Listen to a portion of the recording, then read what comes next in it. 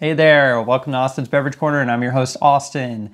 This channel is your ultimate source for honest and in-depth beverage reviews. And today I have something very special for you, but first a question. What do three brothers, a coconut, and coffee have in common? We're gonna dive into Kitu Life's Super Coffee and Super Espresso lineup to find out. Cue the intro.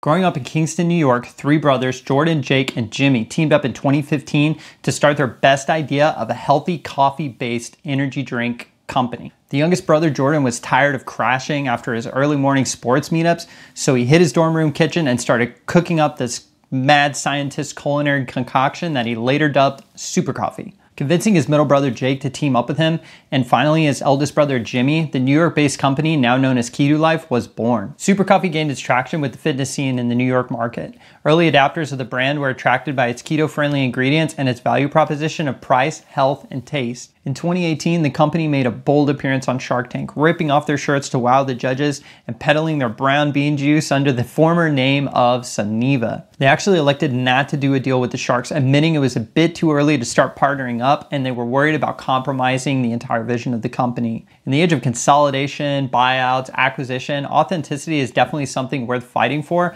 and that's backed in the brand message behind Kitu Life's products. The appearance on Shark Tank was definitely not a loss for Kitu Life. Simply getting the airtime gave them a huge boost in sales. Kitu sold more coffee in the first 12 hours on Amazon after the show aired than they did in the entire year of 2017. The coffee's website traffic to their online shop spiked over 20,000%, and there was an impressive 54% conversion rate among all total website visitors. Rohan Oza, a guest shark on this particular episode, who is widely known for his work with M&M's, Snickers, Coca-Cola, and the revival of the vitamin water brand, commented on the following. The taste profile is great.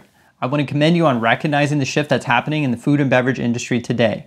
You guys have recognized the shift that's happening, which is high in protein, high good fats, low sugar. So I'm thumbs up with you on that. I'm also really impressed with your velocity. According to an article from Bevnet, founders of Kitu Life noticed some inappropriate workplace culture happening, and DeCiso reached out to philosopher Rick Blackman, his consultant and ethics professor from Colgate University, to help out. This is a direct quote from Bevnet's article.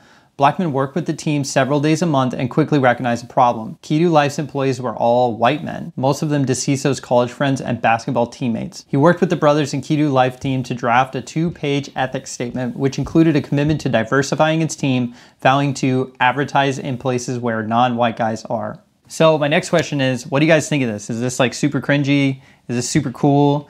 Do you guys think they're being really postmodern and edgy, or like what? Let me know what you guys think about all this. So regardless of this weird internal thing going on, they've continued to expand their product lineup. Obviously we've got Super Coffee here, we've got Super Espresso there. They also have Super Creamers, Keurig coffee cup things you put in the machines, and all of that is available at participating retail locations and on the company website. Kitu Life's strategy has always been simple. Sell ready-to-drink energy-blended beverages containing honest, healthy ingredients, fight for shelf space in grocery stores, and use minimalist branding to stand out. It appears to be working, as the company is now valued, after 5 years, over $50 million, according to an article from Business Insider. So what actually is Super Coffee? The ingredients are fairly simple. Start with organic Colombian roast coffee, and instead of adding milk and sugar, you add 10 grams of milk isolate protein and MCT oils, aka medium chain triglycerides, which is a type of saturated fat that derives in coconuts, and organic natural sweeteners such as stevia and agave nectar. So today I'll be trying out vanilla, caramel, and original from their Super Espresso lineup, and then I'll also be trying out original, hazelnut, and mocha from their Super Coffee lineup. I'll be covering appearance, smell, taste, and mouthfeel. All right, that's enough talk. Let's start cracking some cans. It's a lot less creamy than the La Colombe. Smells, it's got a weird, obviously if you've cooked with like coconut oil, it'd be something that you'd be familiar with the smell. It's slightly dark brown. It looks like coffee. It's a little zingy in the middle. It's got a little bit of a bitter taste, and I know it's from the oils, but it tastes healthy. It's pretty good. I would say taste-wise, it's slightly under La Colombe, but I know this is a lot healthier than La Colombe. So, with health products, There's not added sugars and stuff like that. And I think they're compensating by adding all of the natural sugars. And as far as like a refined sugar or a natural sugar, which one is better for you? I don't really know. So just do your own research on that. But it seems to me that refined sugars are way worse for you because they're so highly concentrated. All right, we're gonna go ahead and try this caramel right here. Basically very similar viscosity to the vanilla. Let's see how it smells. You can smell the MCT oil in it. It's actually very similar to like CBD. If you ever have like CBD gummies or anything like that, it's got this like very woody, earthy, kind of woodsy type of flavor. The combination of like the natural earthiness flavor of like the Colombian coffee and then the MCT oil kind of combining in that. Also, I wonder if like the caramel flavor, I think the caramel flavor is like actually just like a caramel extract. They put a lot in there. So the caramel flavor is pretty strong. The MCT oil, like I said, that's pretty strong and apparent too in the flavor of this beverage. As far as a health beverage, I would definitely grab this. This is something you could like slam before you hit the gym if you need that little extra boost or trying to avoid a crash or something like that. It's good. All right, on to the next one. So this next one's an original flavor. So I don't know, I don't think it has any, oh, it says unsweetened on the can, so we'll find out what flavors are actually apparent in this. Tastes like wood. It's got like a very woody flavor to it, and again, I think it's the MCT oil. It tastes kind of like CBD oil. Not much going on here. I think this like actually a very, very stripped down, just pure fuel in a can, which is what they were going for. So it's got protein, MCT oil, and espresso. Like this is just straight to the dome, ready to rock and roll for you fitness enthusiasts. I highly recommend this product. And also I've been drinking this for a little bit. I'm starting to feel a little bit of like an energy boost and I feel great. From what I was reading on customer reviews and stuff with this product, there's no crash and it's very steady, like steady ramping up. And then you get this like natural boost in your energy levels throughout the day. So we'll see how I fare in like an hour. I think I'll be faring pretty well after all this espresso. So I give these products a rating of 9.5, and here's why. It's definitely clear that Kitu is serious and dedicated about their ingredients. People in the health and fitness industry will love this straightforward, no BS approach to coffee, which is definitely why I think the product is awesome. The taste isn't going to necessarily beat out like milk and sugar beverages, but it's definitely good enough to where I could start substituting in this product instead of the garbage in the interest of self-care. Like I said earlier, the energy jolt I'm feeling is pretty incredible. And I also read from customer reviews that they're getting a very natural energy boost from this without the crash. One thing I'd like to point out is I think the branding is a tiny bit confusing. Like when I first started researching the company, I thought it was called Super Coffee, which is obviously like plastered all over their stuff. That's kind of the handles that they use on everything. And if you type in like Kitu Life on, I think it's either Instagram or Twitter, you won't find anything. You literally have to type in Super Coffee. Also the header on their website, like when you go right to the front page, says Super Coffee on it. It doesn't say Kitu Life anywhere. The only time I was able to find Kitu is like right here on the can in the circle and then also on their LinkedIn. One last thing I'd like to note is I think sometime between 2017 and 2018, they rebranded from Saniva to Kitu, and that kind of further confuses the audience. So I hope they really stick with the Kitu brand and they don't rebrand again and change all the packaging and stuff like that, because it's already very recognizable. And I think you might lose some of your audience if you continue to do stuff like that. All right, on to company rating, 7.8. And here's why. So they're still new to the industry and I kind of want to see how they develop.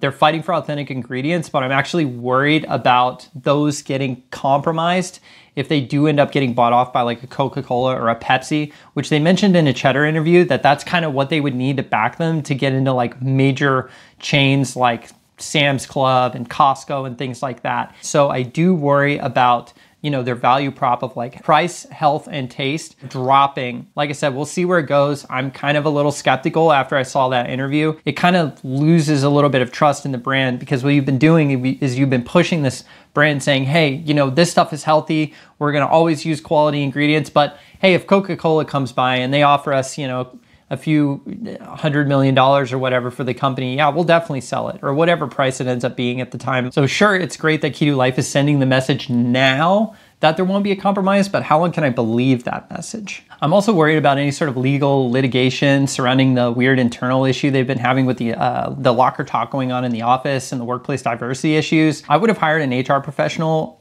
not a philosopher, but you do you, boo. think you guys should have erred on the side of caution. You guys are trying to stay ahead of the curve. You're trying to stay new and hip and not do the corporate thing.